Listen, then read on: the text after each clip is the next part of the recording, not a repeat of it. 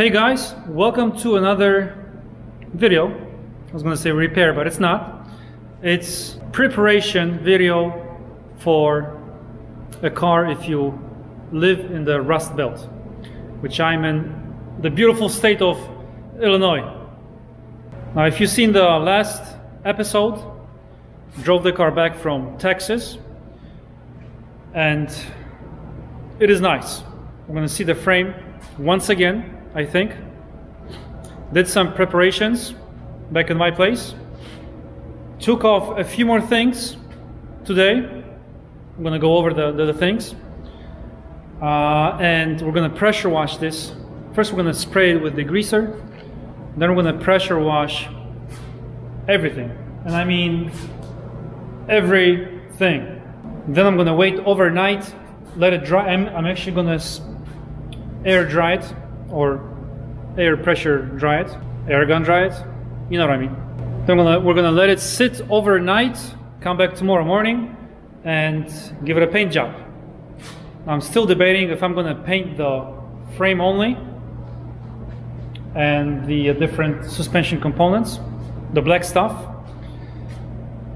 or if I should paint the frame obviously and the floor underneath with the chassis saver paint. We're going to see that tomorrow because I forgot to grab it when I'm keeping it warm. And then after, which I also forgot, I'm going to show you the wax-like spray can by Amsoil.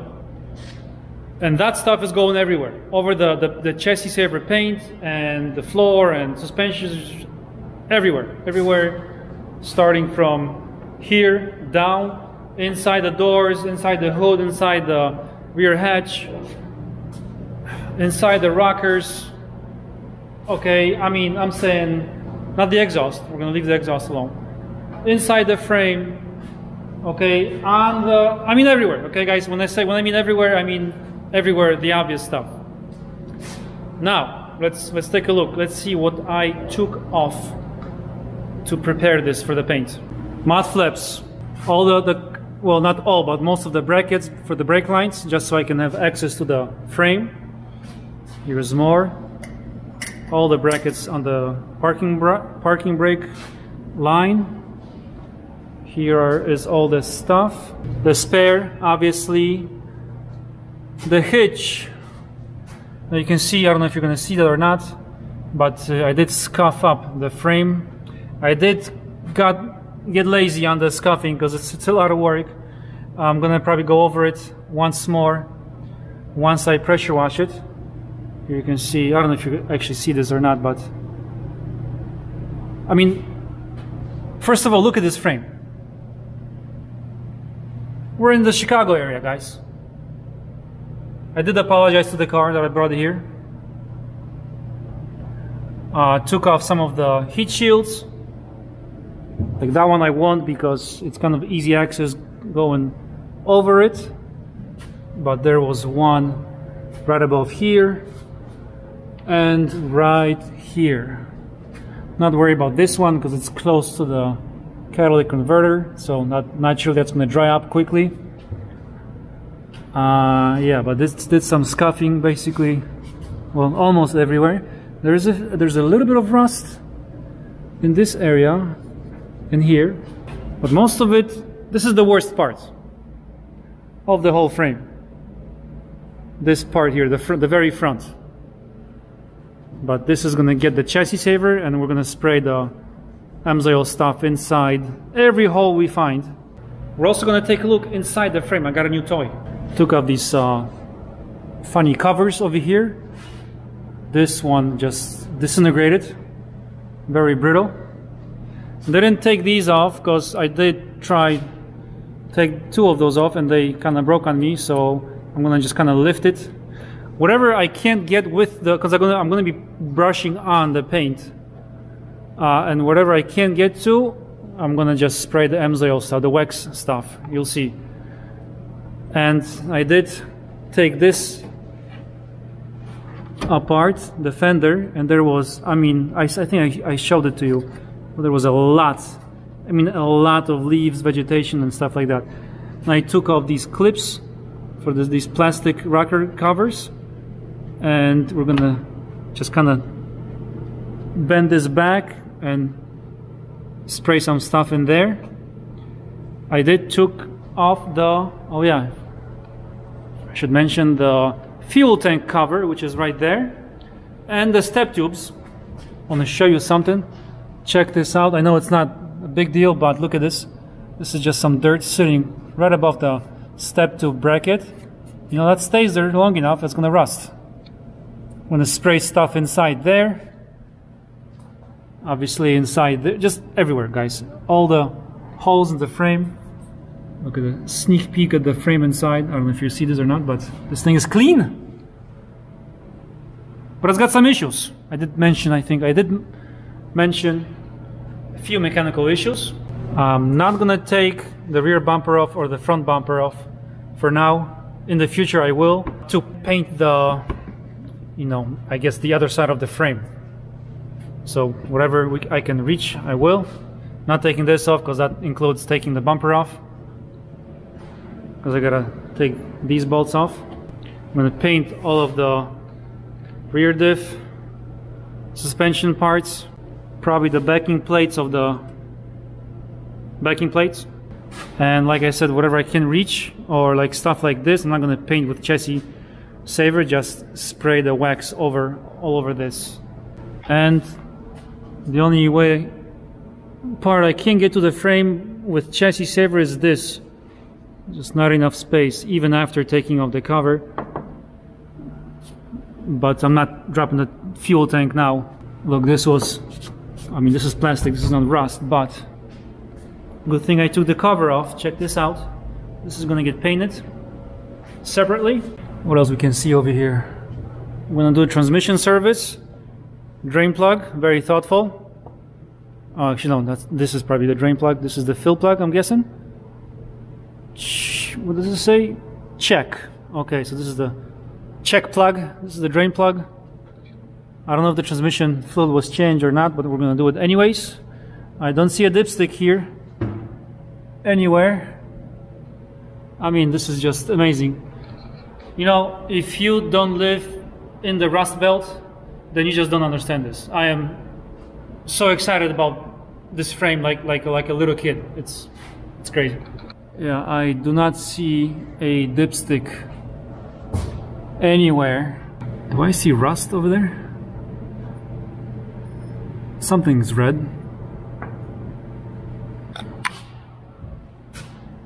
Oh, never mind. That's the back of the cover. Whew. Well, this is rusty. The block is getting rusty. Can't paint the block. Actually, I may paint the oil pan a little bit. See how the paint, the chassis saver, takes on heat. Look, this is just dirt. Coolant leak. We're gonna be replacing that. All right, guys, it's late. Been here all day. Didn't eat. Gotta get this done. You know, I'm probably going overboard, but no, salt is salt. It's gonna just eat this thing away, especially when they had these still do rusting issues on the 4Runners, the Sequoias, the Tundras, the Tacomas. Crazy. So yeah, let's get to spraying and washing. Just everywhere.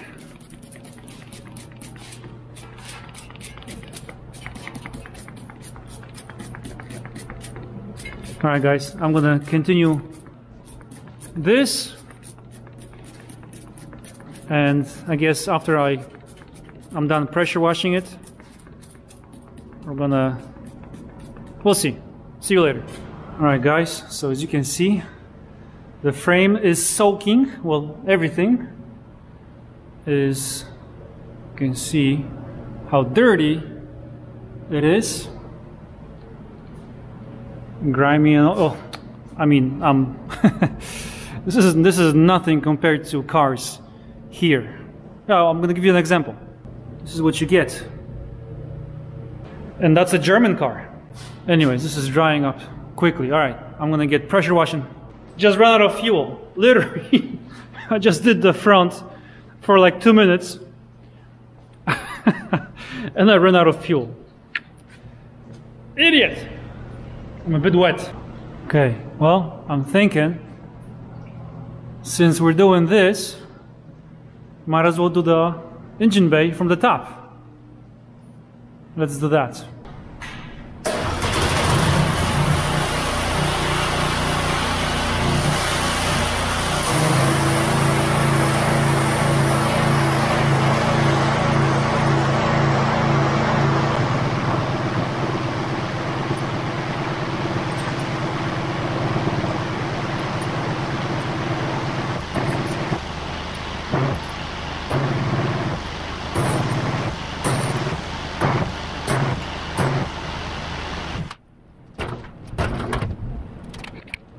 Oh yeah.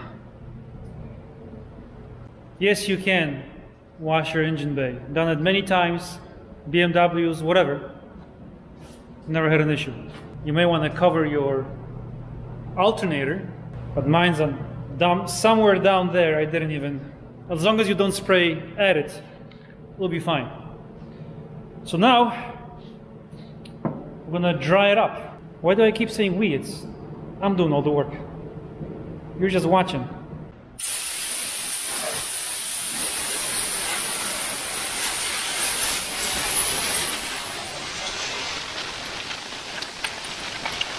Basically, a lot of this everywhere. See you later. Guys, I'm blind, I'm deaf, and my hands are just falling off. Try blowing air for like an hour. Had to switch hands quite a bit. Alright, this is what she looks like now. Pretty much the same, just wet here and there. Well, I mean, you know, clean. I'm not gonna worry about this grease on the shocks. Look what I found. A missing bolt on the transmission pan. I'm gonna have to address that. So that tells me that they did replace on the filter and oil, but no idea what mileage. I'm still gonna do that service. This is so easy on this car. It's unbelievable. The pan is right there. Same thing with the oil pan on the engine. If you ever need to replace that, very easy access. All right, now, you know, the blowing part, that's, while doing it, I figured it's a very important part you want to do. So not only you're blowing it dry, but you're also cleaning it from stuff that's stuck, has been stuck to it for years and years. So the paint coat is gonna last much longer. Now when blowing, I've noticed when I blew air into, like, say this hole, a lot of water came out this hole and so on. So you want to blow air inside the frame, inside these, I guess, floor rails, I'm guessing these are called. Okay, all these, you know, those right there. I mean, whatever you can find, especially these. Look, there's still water coming down. I'm gonna give the rest today. It's late. I gotta eat and still do other work. Crazy, but it's worth it. It's all worth it because I know it's gonna last much longer than it would if I didn't do anything, basically. All right, guys, so this is it. We're gonna let it dry overnight. That's probably gonna be like 14 hours or so by the time I'm back here. Hopefully that's gonna be enough. I'm still gonna go over blowing it in the holes and stuff, you know, inside the frame, just to make sure it's super dry. If I have time tomorrow, I'm gonna address this, clean this up. Actually, maybe I should clean it today still. No, don't feel like it. Here are those heat shields I was talking about. All right, guys, it's gonna be a few hours for me, a split second for you.